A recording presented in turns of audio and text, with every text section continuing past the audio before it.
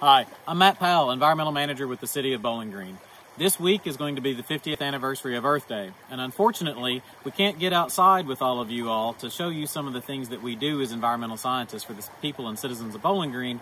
However, what we're going to do is use some social media to show you some of the things that we do and maybe give you some ideas about how you might get outside with some kids this summer, even in some streams that aren't big enough to fish, and do some wildlife assessment, maybe find some activities that you can do and stay away from other folks, but yet still enjoy the outdoors. So we're here at Little Trammell Creek in Allen County near the Tennessee line. Little Trammell eventually flows through a couple of other streams all the way into Drex Creek and then into the Barron River. So we're in the headwaters of the stream that our drinking water comes from. This is eventually going to flow right through Bowling Green.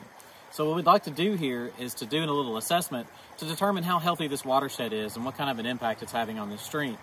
So the primary way that you might get that done is to take a lot of samples, mail all those samples off to a lab and have them analyzed, wait days, weeks for those analyses to come back, and then compare the numbers that you get to the numbers that you know are the equivalent of a good stream and make a scientific determination. But we can actually make a determination right here today and have a little fun with it to get a really good indicator of whether or not we've got a healthy stream that's got a lot of good things going for it, or if we've got a stream that's getting some negative impact from the people who live in this watershed or the things that are in this watershed. Fortunately for me, even with social distancing, I've got a couple of helpers that can help me out. I've got Annie Beth, and I've got Owen, who fortunately live with me, so we don't have to worry about being socially distanced. They can come out and help me a little bit.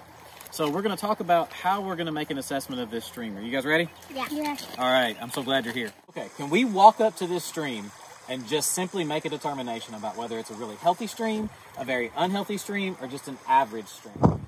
Well, you can walk up to it and see that there's no trash, and you can also smell it, and I don't smell any chemicals, and I saw some wildlife, so I think it's pretty healthy.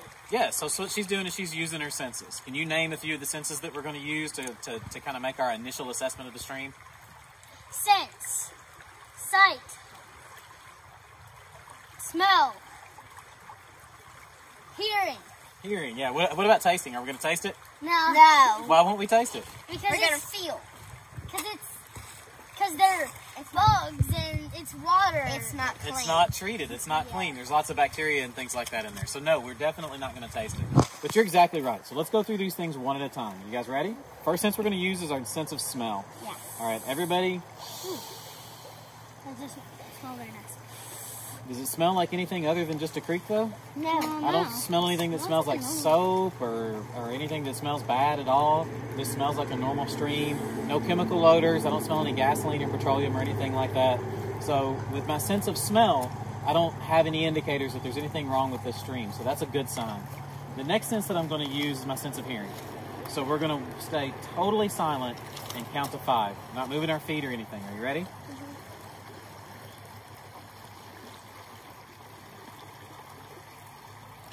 All right, tell me what you heard. Bubbles. You heard the bubbles of the stream, which is fantastic. That tells us it's a flowing stream. It's got some movement. That's going to help that stream to take in oxygen and distribute that oxygen throughout the water column for all of the organisms that live here. Anybody hear anything else? I heard the ripples that hit the kind of bay right there. The little right, same thing he was talking about for sure. Actually, no, I was talking about I'm hearing bubbles come up. Oh, yeah, just the little tip-top pops of those, yeah. How about the animals? Did we hear any animals? No. I did. Oh, I hear birds. We hear birds, exactly. So we can hear some birds, and we hear some traffic. All right, so some of the things that we heard were the stream rippling, we heard the bubbles popping up in the stream, we heard the traffic noise, and we heard the birds. And all of those kind of tell us a little bit about the stream ecosystem and tell us a little bit about this watershed. The traffic noise tells me that there's people here. This is a developed area. So that runoff is going to bring some things down to the stream that we can take a look for and see what kind of an impact they're having. The fact that we heard birds is a really positive sign. If we know that in any ecosystem, water is the lifeblood of that ecosystem. So if we have no birds chirping at all and we can't hear any animals at all, that's a very alarming thing for a stream because we know that all the animals in this area are going to be using this. So we definitely need to make sure that we hear those birds, those kinds of things. That's alarming if we don't. And the fact that we can hear the water flowing is a really positive sign. As that water's moving through the stream, it's going to cause oxygen to mix through the entire water column, and all of the animals that live here need that air to breathe. And so the last sense that we're going to use is our eyes. So we're going to take a look around this stream and tell me what you see.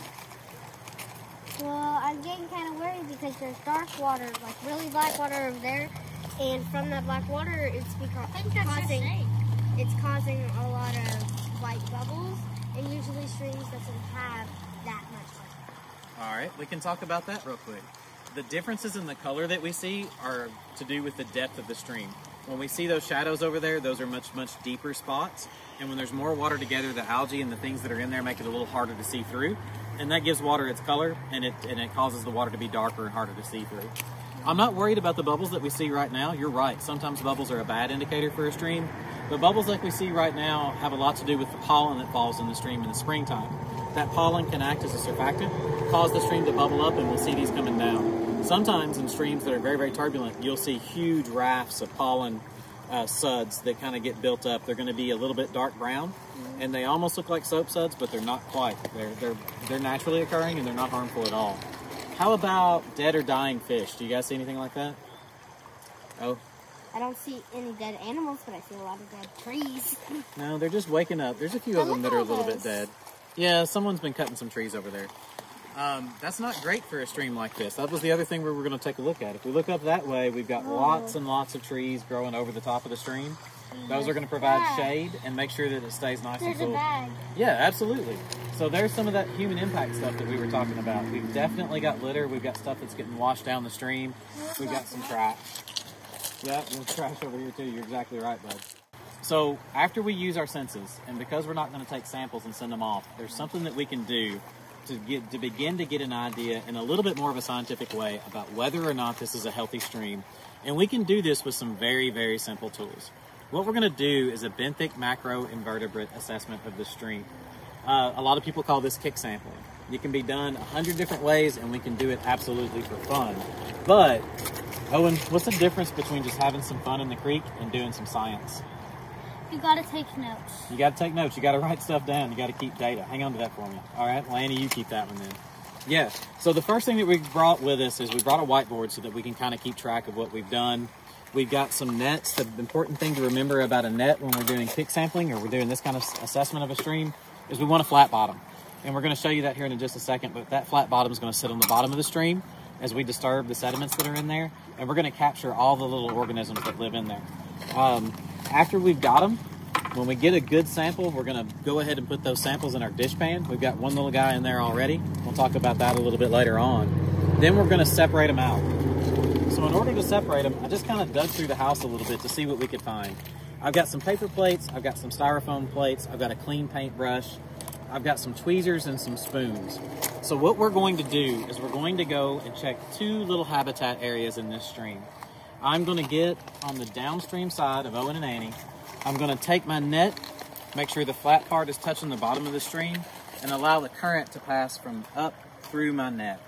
Now, I don't want a lot of rocks, I don't want a lot of sand, I don't want a lot of leaves, but I do want to move all those things around so that the organisms that are living on and under those things get carried down into my net, and then we'll put those in our dish pan and we'll start to separate them out. So once we've been in the stream and we've captured all of the little benthic macroinvertebrates that we can find, we'll bring them back, put them in the dish pan, and then we're going to try to figure out what they are. So the one thing that we did have to get was one of these little stream assessments, and we have these at underbgky.org, and we have them at bgky.org, and then follow the links for stormwater.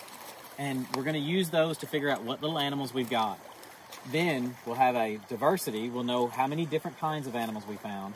And then we can use this to break them down. Are they very tolerant of pollution, very intolerant of pollution, or are they just kind of average? And if we find a whole lot of one kind or the other as we break those into the columns, that'll tell us more about the health of the stream, and we'll talk more about that once we found some of these guys. But the important thing, though, is what is a benthic macroinvertebrate? Can you break that word down for me? A benthic macroinvertebrate is animals, well, insects kind of, inside a stream, won't know anywhere that you can see, and they're not micro, so you can see them, but they're small. Yeah, that's kind of right. What's the invertebrate part mean, Owen? Invertebrate means they have no backbone. They have no backbone. Benthic means they live on the bottom. So when we put all that together, benthic macroinvertebrates are animals in the water on the bottom that don't have backbones.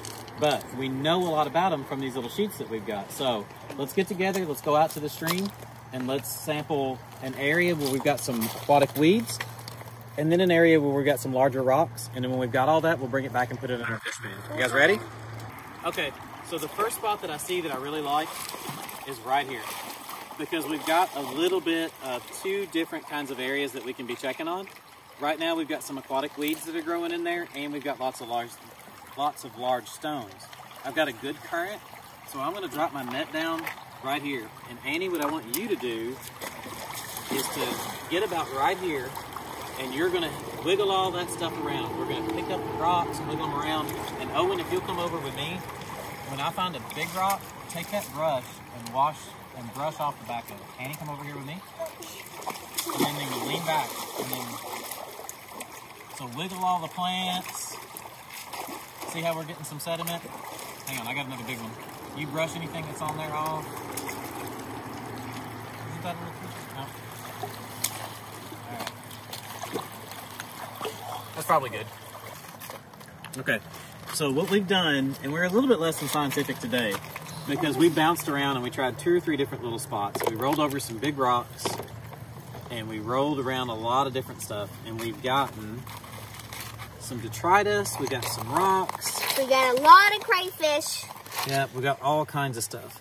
So what I'm gonna do is very carefully dip my net down in a dish pan with just a little bit of water in it, and then I'm gonna check my net. Everything's in there, it's not going anywhere. Oh, found one. Yep, we found a mayfly. Okay, yeah, so let's definitely see if we can't go ahead and start. A little water, come on little guy. Not on my thumb either. There we go. He's dead. No. Got him there. Ooh, look at those enormous crayfish. Hang on. Let's check the net first, because lots of little things get stuck on the net. Anybody see any other organisms? Is that something? Oh, that's a seed off of something. That's not a bug. I don't see any other organisms. You guys surprised by how many different animals we found? Yeah, we found a lot. All right, so what we're doing is I went ahead and found a few little jars. These are actually old soil sample jars, but we're not going to need them. So we're going to use this, and we're going to find each different kind of animal that we can, and we're going to separate them out into different jars so that we can count them. Yeah. And then when we've got a few of each kind, we'll pour them out on the little plates so that we can see them, okay? So let's start to dig through really carefully. One of the things that I brought is just the little drip Tylenol dispenser. Suck them up. Yeah, and I can suck them up in here and not get the trash with them. So let's spend a few minutes and we'll get them all cleaned out.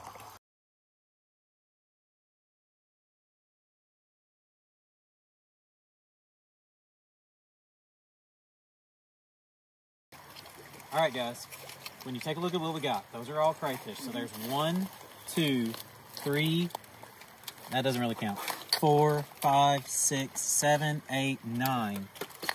What about this one? And then... What about this one? Maybe 10. We got to figure out what that guy is. Do you guys know what these are? Those are... Well, really, this is the only one that didn't break. No, this is caddis flies.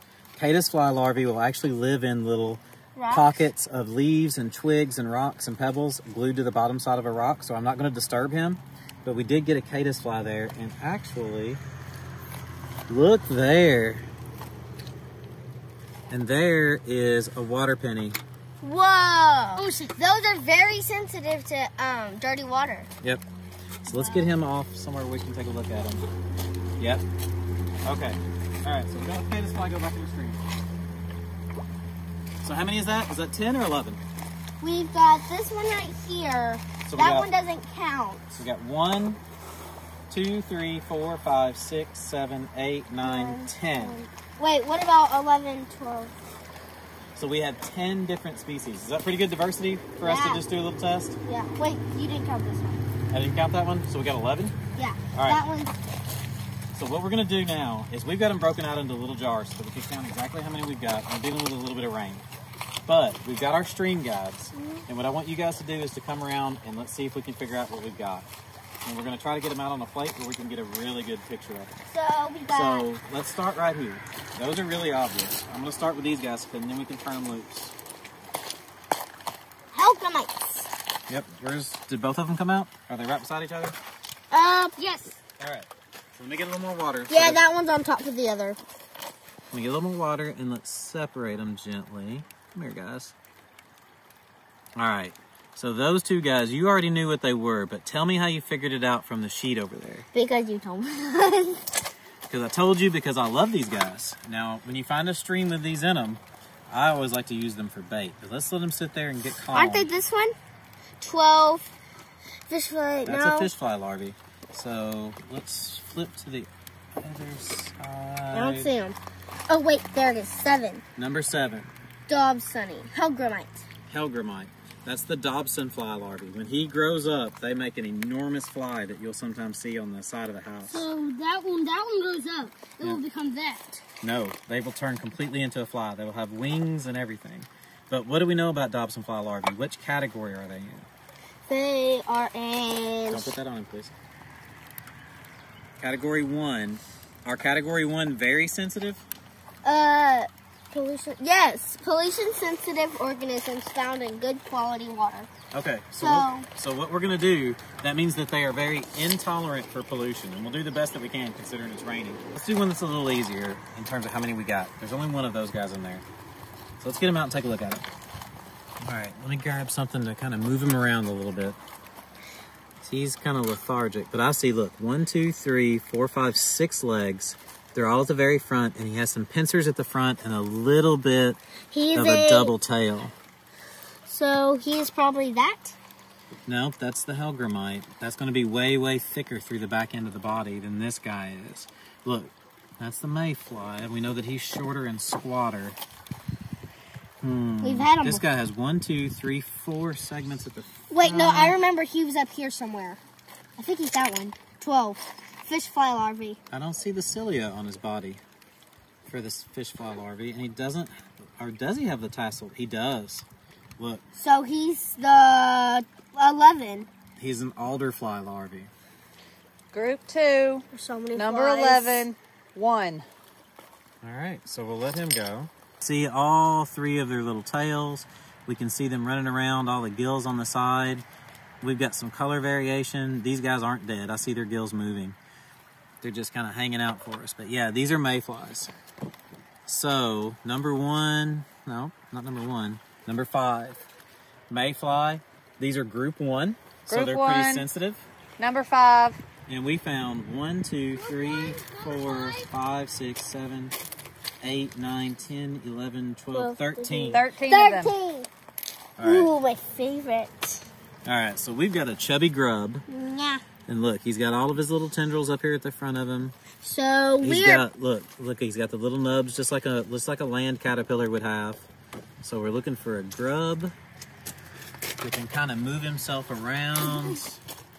We've got that guy right there, number 15, crane fly. Does anybody else look like him? Nope. Let's not pick him up, bud. Okay. 15. No, I don't see anything else that looks like him. So he's a crane fly. He's group 2. Group 2, he's number 15, and we found 1. And they have a nice little knot at the tail. Oh my gosh, so they have those 2 ones, and they have those legs, look. I think that's it. I think we have more mayflies. They're just a slightly different kind. Yeah. All right. So maybe it's a couple different species, or maybe these are a little bit different stage. We have to find out how many there are first. So we have 1, 2, 3, 4, 5, 6, 7. Be careful with them. So this is number 8, crayfish. All kinds of different versions of them. And these are group 2. They're somewhat tolerant. But the really interesting thing about this one is gravid. It's got eggs attached to its body. So we're going to go ahead and let them go. There's another one that has eggs. Yeah, we got a couple. That one does not. This one does. This one does. This other small one. So we're going to let all these guys go so they can get back to what they're trying to do. In the end, we found 1, 2, 3, 4, 5, 6, 7, 8, 9 different species once we got everything figured out. In the very, very tolerant category, we only found a couple of those guys. Those were our aquatic worms. We found quite a few that were tolerant of bad water quality. So we got 2, 3, 4, 8 of the animals that are tolerant. And then on the intolerant, these guys don't live in water if it's very dirty. We had water pennies, we had mayflies, we had all kinds of things that don't live in dirty water. So we had 20 and 2, 22, 24, 25, and of course we had the 1 water penny. So when we take a look at that, we had a good distribution all the way across of tolerant, intolerant, and very tolerant species. But we saw quite a few of the intolerant species, things that wouldn't be here if this was a dirty stream. So what do we think, just based on the animals that live here? Pretty good stream? Yeah, I think it's kind of a bad stream because tolerant means bad, right? Well, the tolerant species, think about that though. If you have something that's tolerant to pollution, does that mean it won't live in clean water? No. Yeah, it will still live in clean water and dirty water. Oh, So that's what that this means. is a good stream. So you're going to find those everywhere. The ones that are the real telling ones are the intolerant. They only live in clean water. And we got So we found good diversity. We found lots of different kinds. And we found a some that water only live. penny. And we found a water penny, which That is very rare. And it's very rare for this stream. I know other streams that have lots of them, but I don't find a lot of them here. So in the end, did you guys have some fun? Yeah! All right, absolutely. And did we have a pretty healthy stream? Yeah! Absolutely. All right. Thank you guys so much for joining us today. I hope that you picked up something here that you can take into your life and you can use somewhere, and you can do some social distancing with some science. Have a great day.